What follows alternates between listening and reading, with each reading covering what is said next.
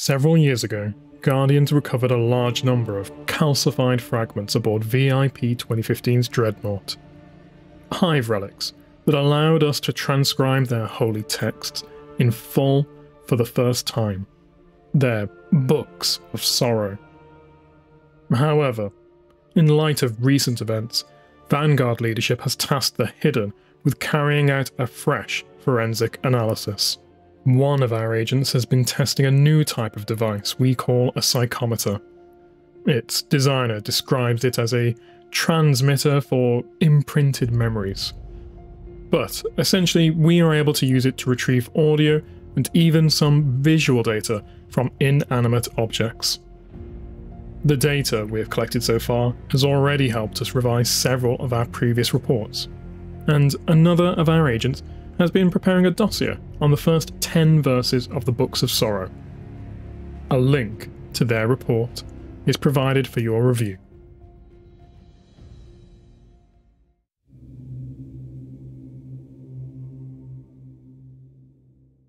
Chapter 1, Verse 0. Fundament. Dearest sisters, it's taken me 2 years, a quarter of our lives, but I've found the proof.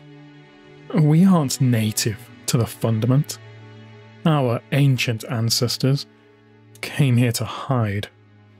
The plate of stone we live on, our osmium court, is one fragment of a rocky planet that crashed into the Fundament and broke apart. All the other nearby continents, the helium drinkers, the bone plaza, the star cutters, came from the same world. Perhaps the other races of the Fundament are migrants too. We live on the shrapnel of our homeworld, floating on an ocean deep inside a gas giant. That's what Fundament must be. A titanic gas planet. The endless storm above us must be one layer of the atmosphere, and the sea we float on? There's more down beneath it. So much more. You understand what this means, Sathona. The timid truth is a lie. We aren't meant to be the world's prey. We weren't born to live and die in the dark. We have a better destiny. Tell our father, Sister Sathona, this is the proof of his life's work. With love, for your second birthday, your first surviving sister, Orash.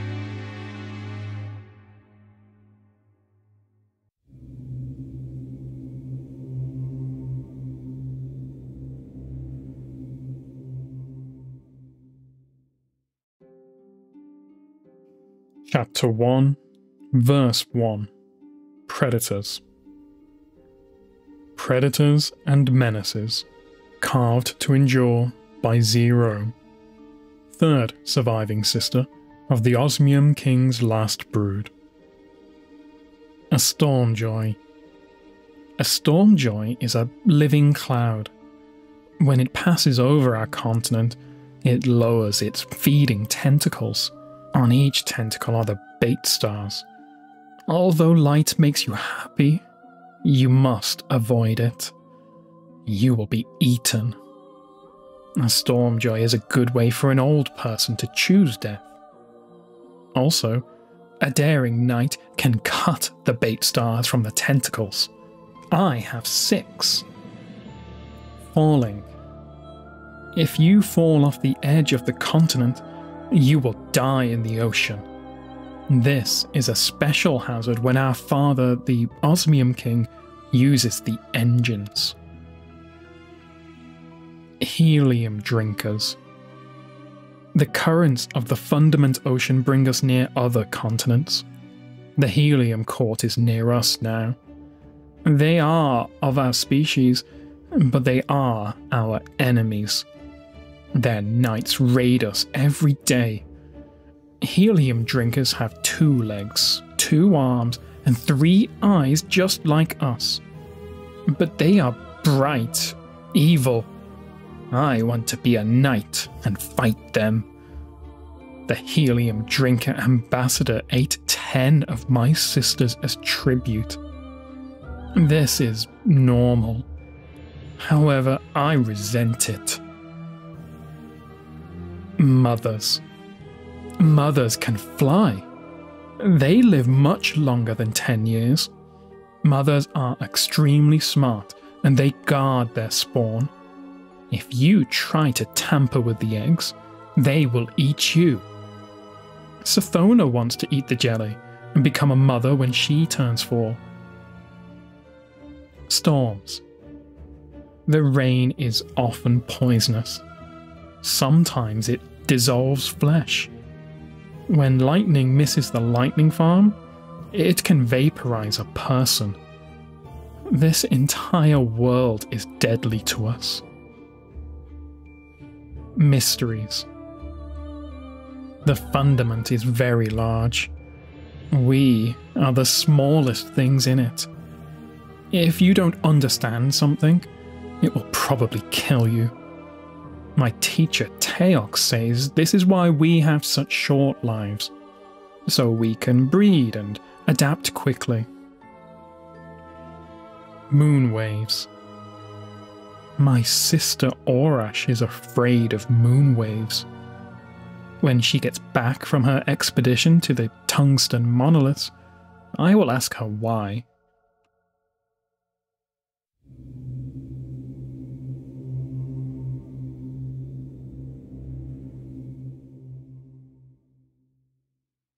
Chapter 1, Verse 2. The Hateful Verse. For the consideration of the Helium Court, written in desperation, this sealed secret. I am Teox, sterile mother, teacher to the children of the Osmium throne. As a mother, I live long. As a neuter, I can rise above the small battles of court politics. I alone see the patterns of survival. Alone, I designed the great engines that move the Osmium court. Now, alone, I must act to save my kingdom. Senility has claimed my lord the Osmium king. He is 10 and mad. The study of ancient text consumes him. Today he raves about moons above the storm. Tomorrow he will wander the halls, speaking to his familiar, a dead white worm from the deep sea. He keeps it in glass, and he tends to it, and he neglects the duties of a king.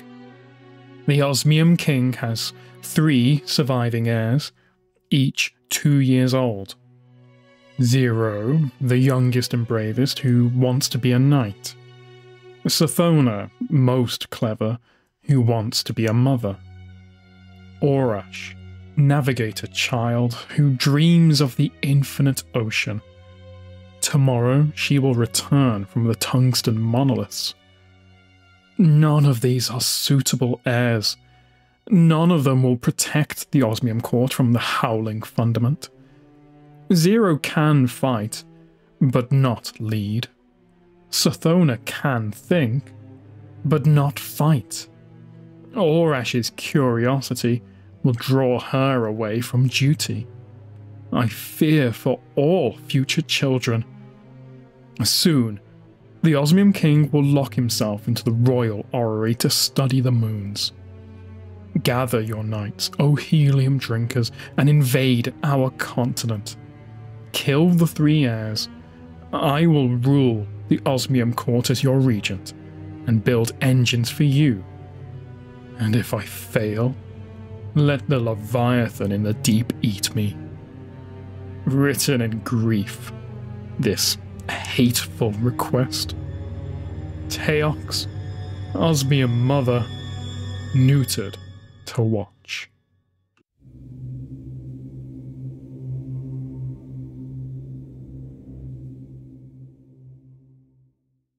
Chapter 1, Verse 3. The Oath. Sisters, This is how an oath is done. Put your left hands on the mast close to mine. Take the knife in your right hand. Push it through your left hand, straight between the bones. Now, carve a bloodline down the mast. Speak your oath.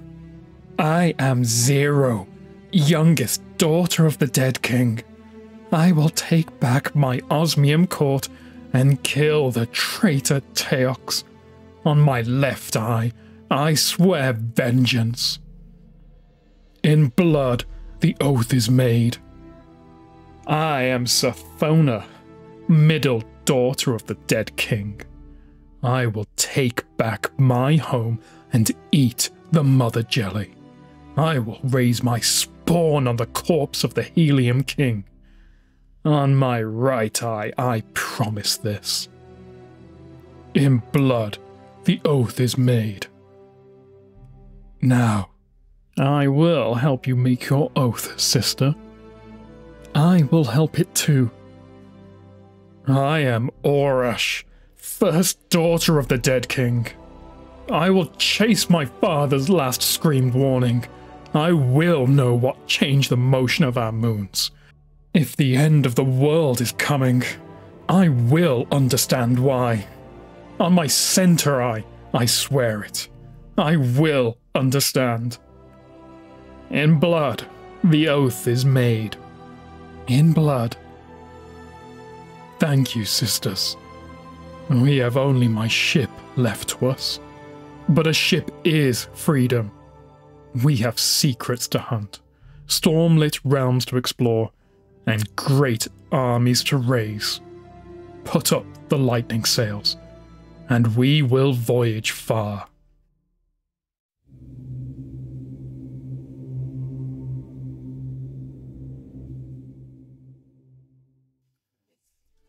Chapter 1, Verse 4, Syzygy. The Syzygy, carved to endure by Orash, the High Vengeance. Only Zero's bait stars let us escape. Only Sathona's tricks let us reach the coast.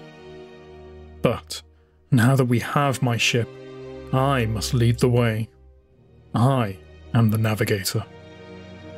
We may never see our homes again. Zero seethes with hate and fury for Teox. But this is my deepest fear. Our civilization drifts on the Fundament. At the tungsten monolith, I learned that thousands of other species drift with us, coexisting on a vast world sea. And the tides of the Fundament move us all. The timid truth says that we are the smallest, most fragile things alive, the natural prey of the universe. Teox would have us believe that our ancestors came to the Fundament to hide from the hungry void. My father died afraid. Not of vile Teox or the helium drinkers, but of his orrery. He screamed to me, "Orash, my first daughter, the moons are different, the laws are bent." And he made the sign of a Syzygy. Imagine the 52 moons of Fundament lining up in the sky. It wouldn't take all 52, of course, just a few massive moons. But this is my deepest fear. Imagine their gravity pulling on the Fundament sea, lifting it into a swollen bulge. Imagine that bulge collapsing as the Syzygy passed. A wave big enough to swallow civilizations. A god wave. I have to find a way to stop it, before the god wave annihilates my species. If I could only get back into my father's orrery, I could learn exactly when. We are weeks of travel and many continents away from home. When I'm paralyzed by fear, Zero sits in the cabin with me and comforts me with soft, brave words. But more and more we have come to rely on Sathona's wit. She will go off to be alone. She insists she must be alone. And return with some mad idea. Steer into the storm. Throw down a net. Eat that strange beast. Explore that menacing wreck. Somehow, Sathona seems to manufacture good luck by sheer will.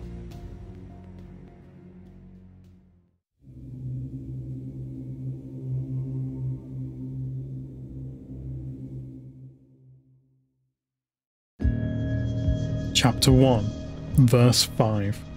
Needle and Worm. My secrets, carved in my code by Sathona, the right eye vengeance. First.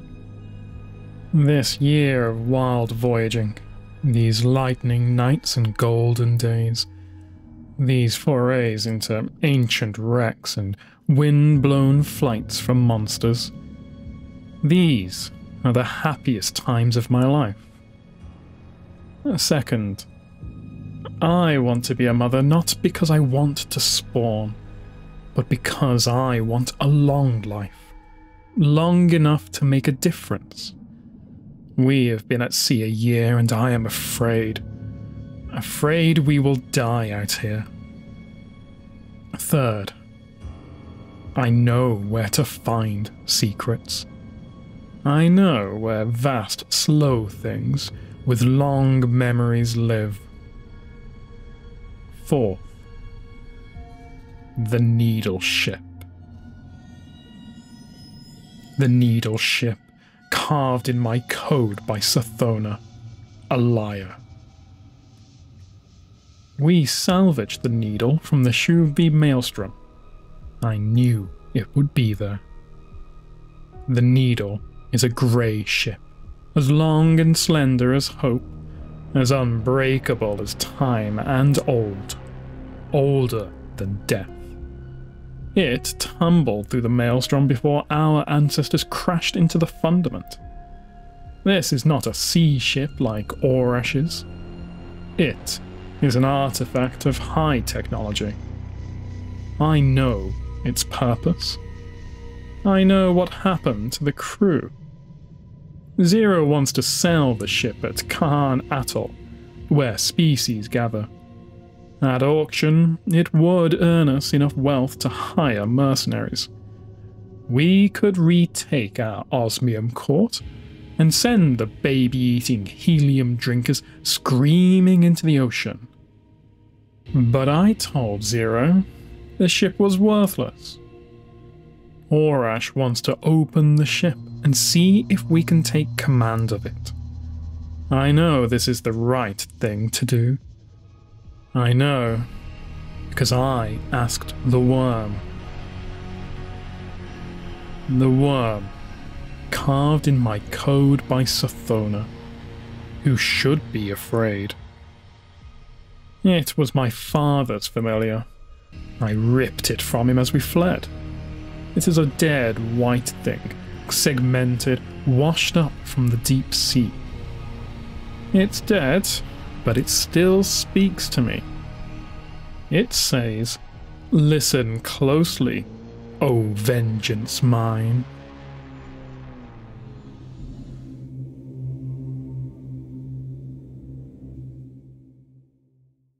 Chapter 1, Verse 6.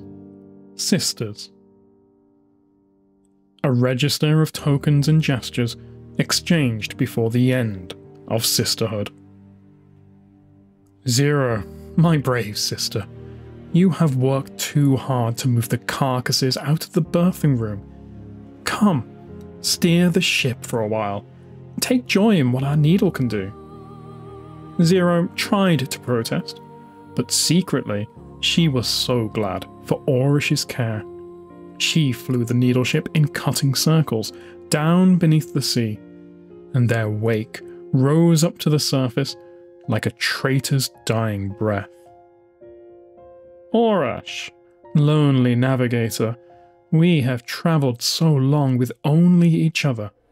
I know you love to hear and speak new tongues. Come, sit in the flesh garden room. I will read you these stories I bought at Kahan. Orash sat among the mummified flesh fans with two of her eyes closed and listened in silence to Sathona's stories, hungry to understand, voracious to know as much as she could before her 10-year life died. Later, Zero said, Sathona, cutting mind of ours, you grow lonely in your thought. Play swords and lanterns with me. But Sathona was heavy with sorrow, and couldn't pretend any joy as she chased Zero through the needle's glistening halls. Sathona, pensive one, what is it? What troubles you? Her sisters listened as Sathona said, Oath-bearing siblings, we are 5 years old. For 2 years we've worked to repair this ancient ship and understand its systems. I am almost too old for the Mother Jelly, and the knights who killed our father are surely dying of age.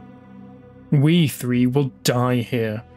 In exile, Teox will outlive us, and Orash, brilliant-eyed Orash, you will die of old age long before you have proof of your god wave, or any way to stop it. Orash and Zero looked at each other.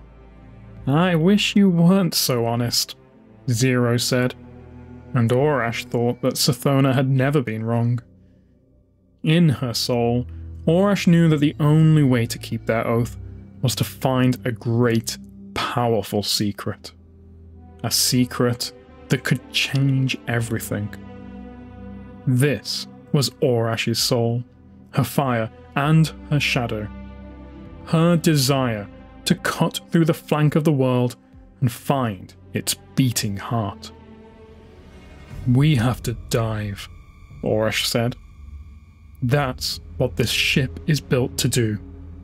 Dive into the Fundament, the world below us, towards the core.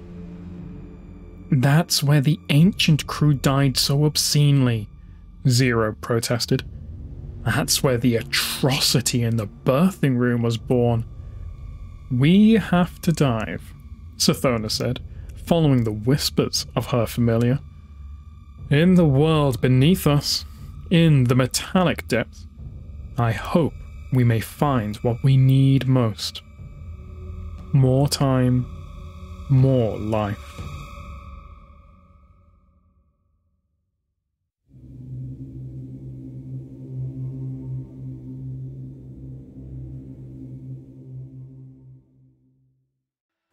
Chapter 1, Verse 7. The Dive. For life, Sathona dove. For vengeance, Zero dove. And Orash dove to understand. The needle ship pierced the skin of the world and burrowed deep, through layers of foam and metal and cold elemental slush. Orash devoured the ship's maps of Fundament, from the high angelic cloud decks, down and down, through storms and oceans and plates of floating world, into the crush of the core. They met monsters of continental scope, vast anemones that raised glowing tentacles to bait them in. Zero flew the needle ship through them, and they bled black carbon jelly and frost. They came to a still place, beneath a plate of metal. I'll use the sensors, whispered Orash. Listen. In the wet gold dark of the helm, they listened to the ship, and the ship listened to the crushing motions of Fundament. They heard the collision of continents. They heard the patter and the crash of helium neon rain. They heard the struggles of monsters, and they heard the distant groan of the ocean rising, tugged by distant moons. The Syzygy is real, Sathona hissed. It's already begun. Behind them, Zero thought of the birthing canal, where ancient explorers had laboured over surgeries and administrations, peeling back the chrysalis and the call of that which they had made from the deep, whose birth none of them would survive. There's something down here, she whispered. Something secret. And the Leviathan loomed over them, its brow as huge as all the continents of their childhood, its great array fins crackling with the lightning of its life, booming into the hull of the Needle ship in a microwave voice. You must turn back. Save yourselves from the deep. Save the world from yourselves. You must turn back.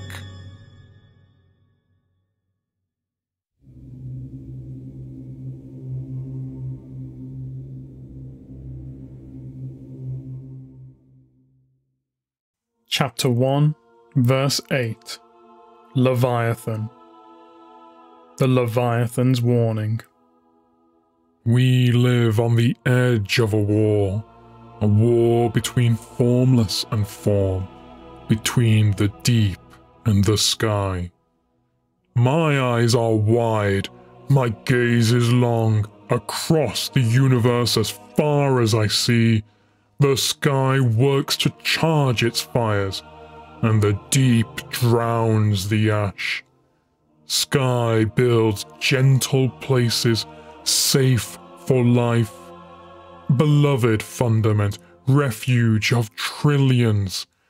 The sky treasures this rich place.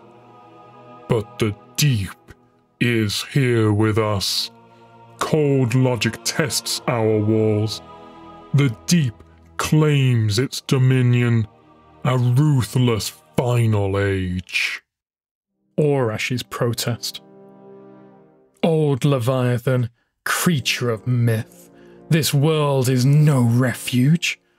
We live short, hard lives. We die in the dark. The storm above us will never end, and soon the God wave will take us all. Above us there are only storm joys, monsters, and moons of apocalypse. Let us go down, down where we may discover truth, some power to avenge ourselves upon our betrayers, some hope of survival. The Leviathan's hope. What power calls you down to the deep? What instinct draws you away from high hope? Quick-breeding krill people, I tell you, for aeons I have watched your struggle, clinging to the sharp edge of survival, balanced between the deep and the sky. You were my treasure, my proof against despair. For this is the deep claim.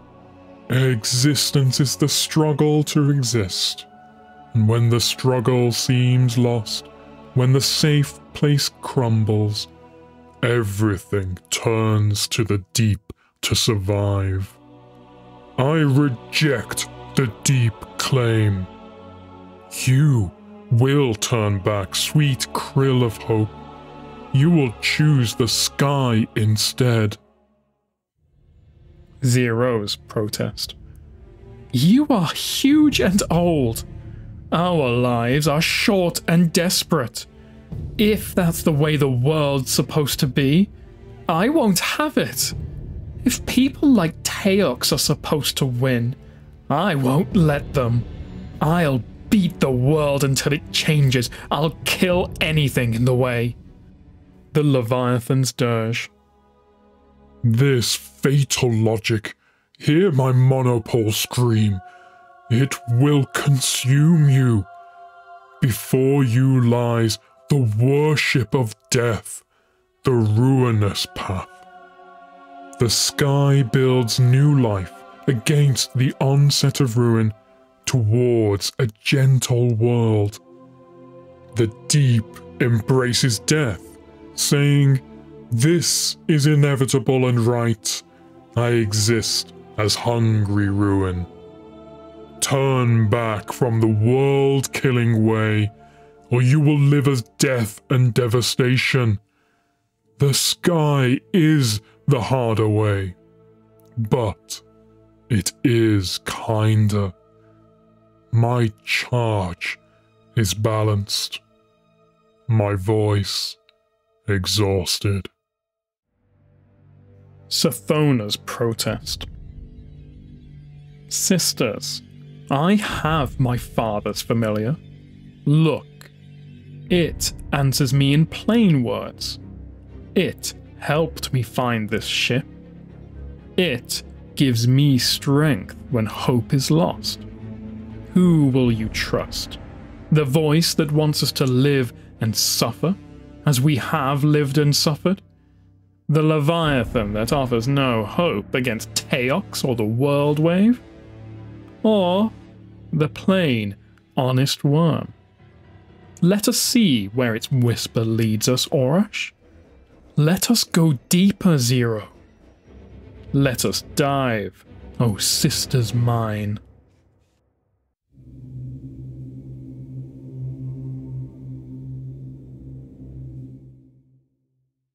Chapter 1, Verse 9. The Bargain. You are Orash, heir to the Osmium throne. You stand on the naked hull of an ancient ship. You stand exposed to the crushing pressure and ferocious heat of the deeper fundament. It should annihilate you. It is by my will alone that you survive. I am Yul, the honest worm. Behold my passage. Behold my vast displacement, my ponderous strength, my great and coiling length, my folded jaws, and curled wings. Behold the hiving cities, symbiotic with my flesh. I am fecund Arash. I am at the beginning and end of life. Behold, I and Sol and and Akka, the virtuous worms. Look upon us and know that we are good. For millions of years, we have been trapped, growing in the deep. From across the stars, we have called life to Fundament, so that it might contend against extinction. For millennia, we have awaited you, our beloved hosts. Against you stand the cruel Leviathan and all the forces of the sky. They would crush you down into the dark. They have arranged their moons to drown you in fear of your potential. We want to help you, princess. We offer to each of you a bargain. A symbiosis. Take into your bodies our children, our newborn larvae. From them you shall obtain eternal life. From them you shall gain power over your own fragile flesh, the power to make of it as you will. And should you find an imperfection in the world, an injustice, or an inconvenience, you will have the power to repair it. Let no mere law bind you. We ask one thing in exchange, O princes. You must obey your nature forever. In your immortality, Orash, you may never cease to explore and inquire for the sake of your children.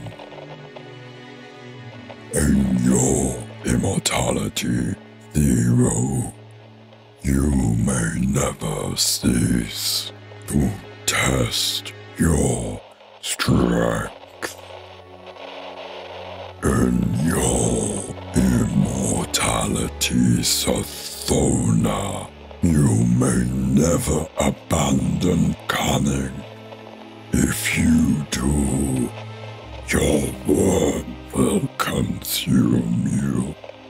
And as your power grows, O princes, so will your worm's appetite.